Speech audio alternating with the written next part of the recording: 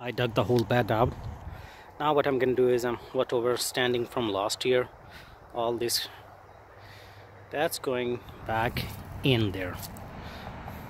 So that will become kind of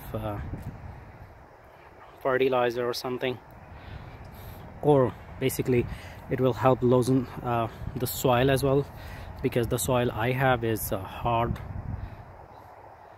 clay, so it helps. I've been digging this bed every year for like, this is the third year, and it was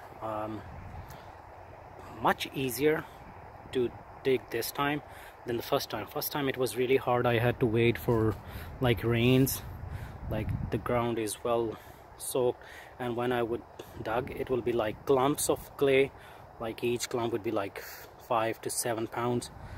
It was a big mess back then, so I'm glad that it's good enough now. So let's put everything in there, make it all kind of compost.